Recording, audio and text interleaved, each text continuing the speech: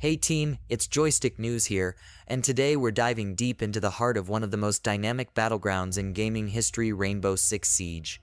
As we stand on the precipice of its 9th anniversary, the future of this tactical shooter has never been more exciting, and game director Alexander Karpazis just shed some light on what's on the horizon. Let's break down what this means for us, the players, and the game we've come to love. No sequel in sight, a continued legacy. First up, let's talk sequels, or more accurately, the lack thereof. In an era where sequels and engine overhauls seem like the go-to for rejuvenating a franchise, Ubisoft is taking a stand with Rainbow Six Siege by choosing not to disrupt the winning formula. Karpazis made it clear, Siege isn't just surviving, it's thriving thanks to its foundation on the robust Anvil engine and the continuous stream of updates and content.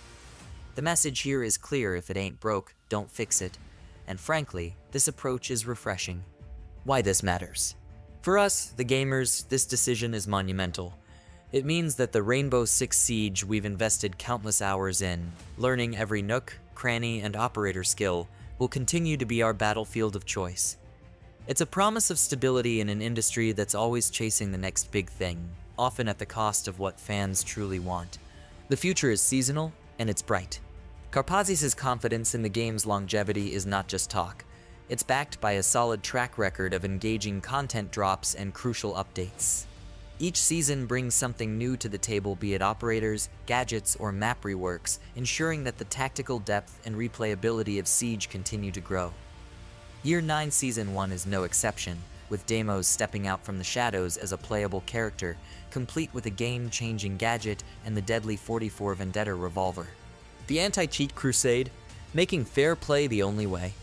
One aspect of Siege that's seen significant improvement over the years and worth highlighting is Ubisoft's relentless fight against cheaters.